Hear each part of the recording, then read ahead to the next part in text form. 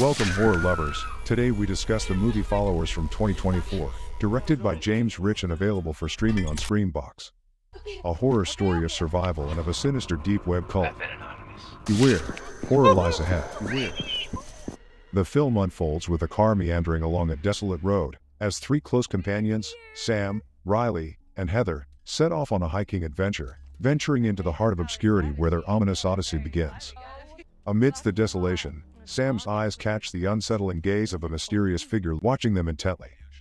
Cut to a scene within the forest's eerie silence, where a ranger stumbles upon an abandoned vehicle. His discovery of a crossbow in the trunk raises alarm. He queries his superior about the legality of crossbow hunting this season. Intrigued by a forsaken computer nestled in a tree stump, his attention to the screen is abruptly cut short as a crossbow bolt pierces his back. Stricken with terror, he attempts a futile escape, only to be overtaken by the merciless assailant. The trio, in search of respite, comes upon a desolate lake bed, its eerie stillness broken only by the ominous presence of the same shadowy figure, intensifying the sense of foreboding that envelops them. Oh my God.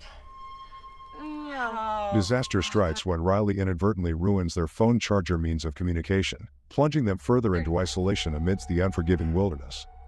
As night's shadow engulfs the forest, the group establishes their encampment, revealing Heather's life as an influencer, her digital realm unaware of the encroaching darkness. In the dead of night, the spectral figure advances, fixating on the slumbering Sam with a predatory gaze, unbeknownst to the ensnared campers.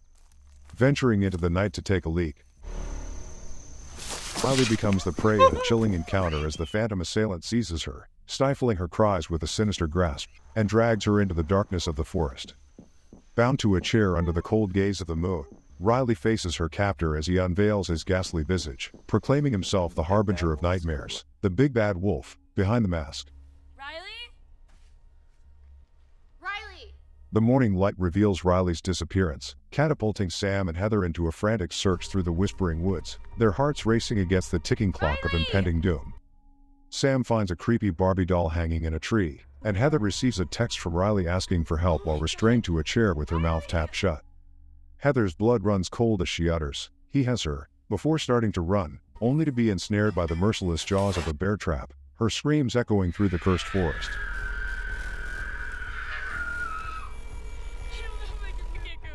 I know. Here.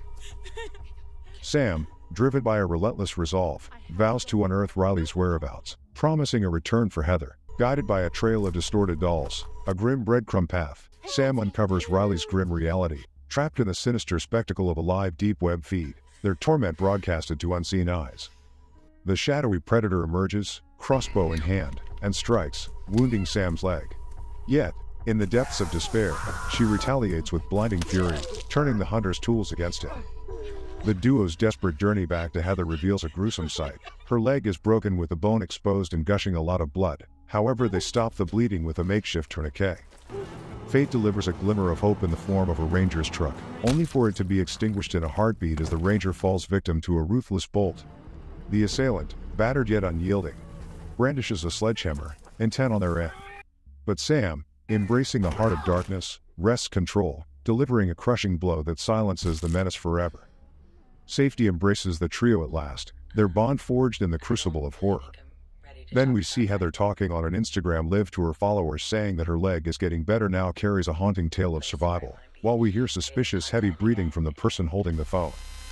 15 months later, a harrowing documentary capturing their ordeal was crafted, during which Riley informs Sam of its impending broadcast.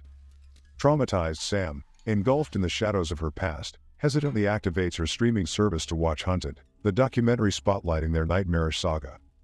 Beside her, boyfriend Todd shares in the viewing, where Heather's ominous caution about the perils of online visibility sends shivers down their spines. As haunting memories resurface, Sam, drenched in sweat and enveloped by anxiety, succumbs to an asthma attack, barely subdued by her inhaler.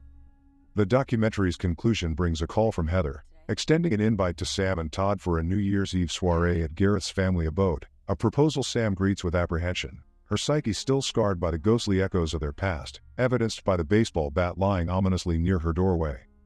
Todd, sensing her turmoil, gently persuades her that rejoining their circle might mend her fractured spirit.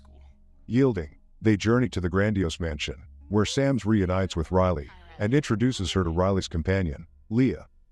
Yet, amidst the warmth of long-lasting friendships, Sam's heart is ensnared by unease, tears streaming down her face as an unseen voyeur captures their reunion.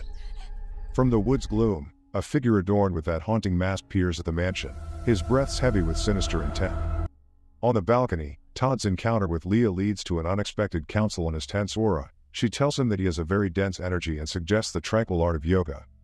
Later, Leah voices her fears to Heather that their documentary might unwittingly inspire other fiends from the shadows, though Heather stands firm, believing their story casts light and inspiration rather than darkness and harm. The caretaker encounters a van ominously stationed on the property. As he confronts the driver, 3 masked assailants emerge, and one brutally ends the caretaker's life with a shotgun blast, the horrific act broadcast live by the driver's phone. As dusk cloaks the sky, the friends reunite over dinner. Heather raises a glass to their survival and reveals plans for a film based on their ordeal, seeking Sam and Riley's consent. Sam is taken aback by the movie proposal, but the dinner proceeds, even as the masked wolf pack films them from the shadows, their disdain for women fueling their cult-like solidarity. The group sabotages the vehicles and ascends to the upper floors with ladders in a sinister preparation. The debate over the film's potential influence is cut short when Leah, seeking a lighter, falls prey to a chilling ambush. Her last breaths are stolen by a plastic bag, her demise coldly shared on the dark web. The house invasion escalates as Riley is shot unsuspectingly. Heather, Todd, and Gareth are seized, while Sam remains hidden.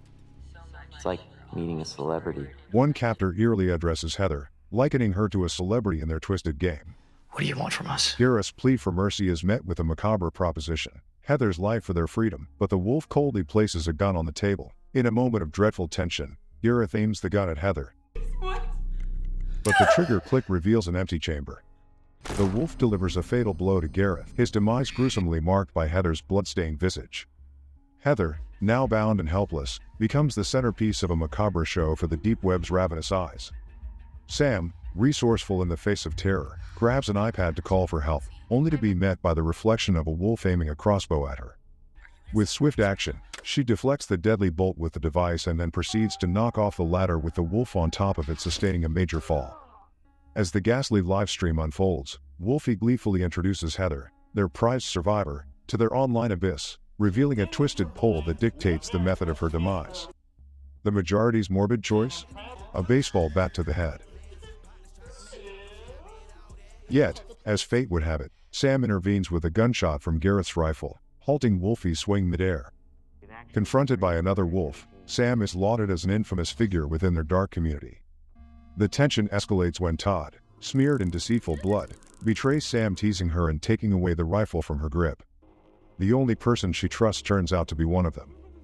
The sinister lineage of the wolf pack is unveiled, tracing back to Dylan Loberty, a figure whose defeat by Sam has only fueled their misogynistic crusade, a brotherhood of shadows lurking in the digital underworld. As the wounded wolf regains his footing, he's met with a looming presence of police patrols nearing the residence. Amidst the chaos, Todd's betrayal deepens as he pins Sam down, echoing the wolf's sentiments that her actions inadvertently propelled their sinister cause into a movement, idolizing their fallen leader Dylan as a martyr. The nefarious plot unravels further as Todd reveals his deceitful long con, his law school journey, a mere facade to win Sam's heart and infiltrate her inner circle, all to orchestrate this grim reunion. Their twisted intention comes to light. They aim to deliver a gruesome spectacle for their ravenous audience, mirroring the fate they wished upon their leader Dylan. As Todd raises the sledgehammer, the imminent arrival of law enforcement halts his grim intent. In a desperate bid to mask their crimes, the other wolf feigns innocence, spinning a tale of misunderstanding to the officers. That his girlfriend is on medications and mentally ill, so that's why the 911 call was made. While the wolf talks to the police, Riley, who is still alive, resilient and defiant, seizes an opportunity to strike. She grabs a knife and stealthily takes out one of the kidnappers, taking a shotgun. She then unloads it at Todd, hitting him right between the eyes. The officers hear the shot and get on alert. Sam and Heather rush to aid the grievously wounded Riley, their minds set on a desperate escape. They flee through the back of the house, only to confront the chilling sight of the van driving wolf, his phone out, documenting their terror. Amidst this eerie tableau, the other wolf takes aim with his rifle, mercilessly striking them down in cold blood. The van wolf speeds away, leaving chaos in his wake as police encircle the house. Inside, the remaining wolf sits calmly in the kitchen, a stark contrast to the turmoil outside. As officers breach the threshold, he's detained. His reign of terror concluded with the closing scene of the film. Exploring themes of trauma, survival, and the dark facets of internet culture, the film delves into the psychological aftermath of the friend's harrowing ordeal, with a particular focus on Sam's battle with PTSD. The narrative is enriched by the presence of an internet-based cult, introducing timely social commentary that highlights the perils of online radicalization and misogyny.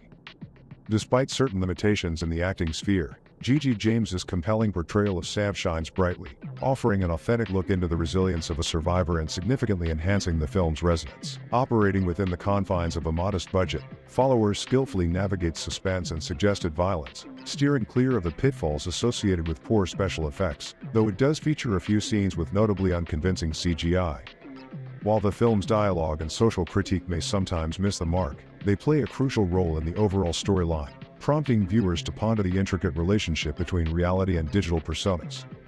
Followers is currently available for streaming on Screambox. We invite you to share your insights in the comments section. For further deep dives into the eerie world of horror cinema, remember to like, comment, and subscribe. Until our next spine-chilling journey, watch out and take care.